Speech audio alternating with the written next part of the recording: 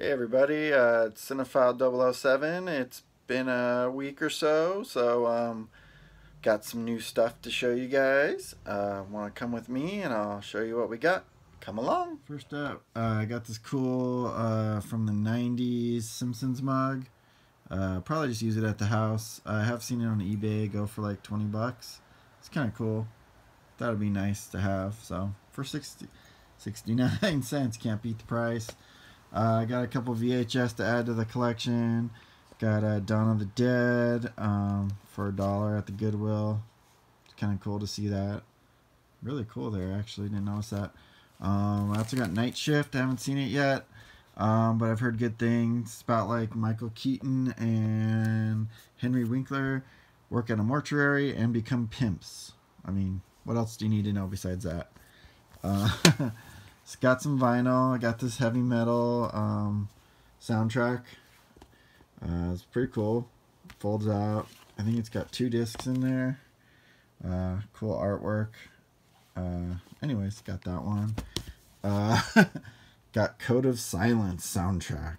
Never seen the movie, but it's got the tower sticker on it. Sweet. It's got Chuck Norris. I mean, what's not to love? And I also got, the Fleetwood Mac Rumors, one of my favorite albums from the era. I never noticed, it looks like his balls are hanging out there. Anyways, it's in grid shape. It's even got the plastic wrap with the Kmart sticker. Not bad. And last part, couldn't pass these up. Griswold Family Christmas.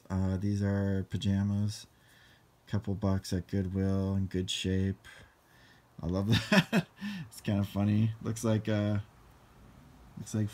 Jason, but it's Clark Griswold. So yeah, not bad. And let me show you what else I got in the next clip. All right, so today I scored Genesis, about 10 games.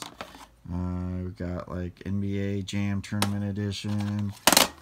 Joe Montana football. It's one of those Lakers Celtics playoff games. Bugs Bunny. Sonic 2, great game. This one was the most expensive. Aladdin. It's pretty good shape. I mean, they're all kind of in bad, not great shape, but Vector Man 2. Barney Hide and Seek, personal fave. Bubsy, it's a good game. And Real Monsters. And this one, so I asked for the games and I was like, how about a couple bucks a piece? I didn't pick out all of them, and he said, no, just take them all for $3 each. And I was like, well, do they work?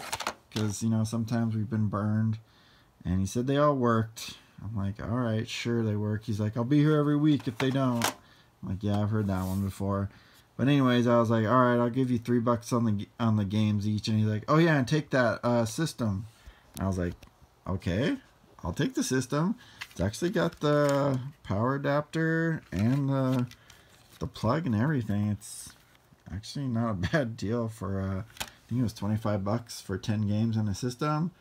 If they work, no controller, but yeah, so that's my little score. Want to thank you for watching the video, and please leave a comment and subscribe. I'll see you next time. Bye.